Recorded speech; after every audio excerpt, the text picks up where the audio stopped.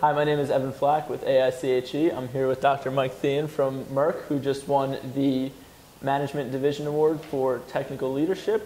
I just want to congratulate you on winning the award. Thank you. And you also just gave a very interesting talk on managing global technical networks. Can you give us a few takeaway points from that talk?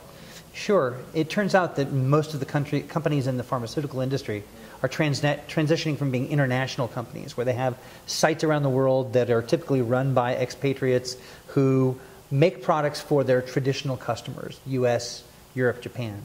But these companies are now going international.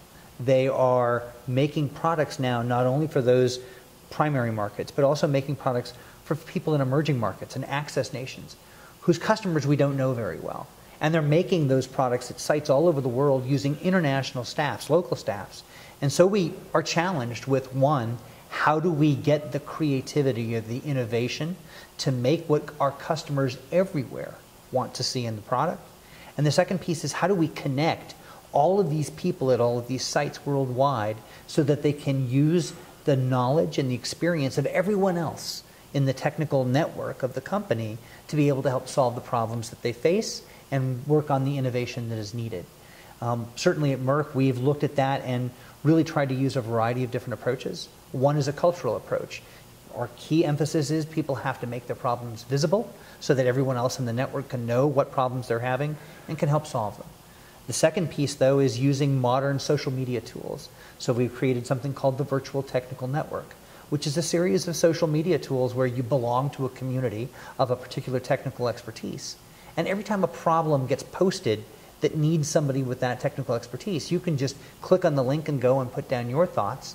And that way the person who has the problem can quickly gather thoughts from all of the relevant experts in the global technical network.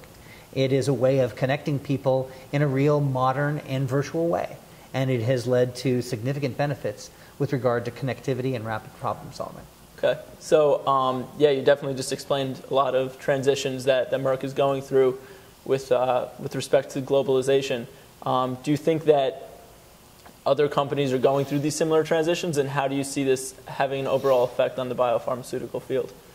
Certainly the pharmaceutical industry is undergoing transition, and we all face similar challenges. New customers in growth markets that weren't our traditional markets, huge pricing pressure on what were our traditional markets, and seeking ways to differentiate our products for our customers. These challenges, while many, are perfect challenges for new engineers coming into the biopharmaceutical industry, because the challenges, whether trying to decrease price, differentiate product, or create products that are right for new customers, all of them involve technical innovation that comes from engineering.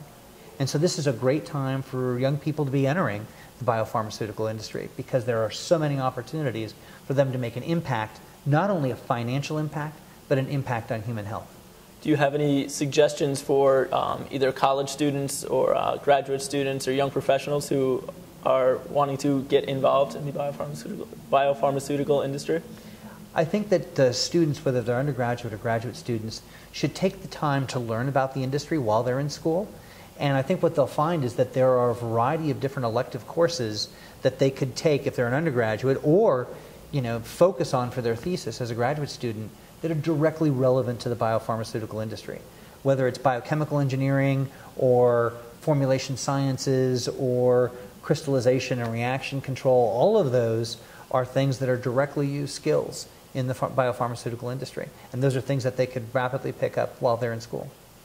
Well, thank you for joining us today, Dr. Thien, and congratulations again on winning the award. Thank you very much. It was my pleasure.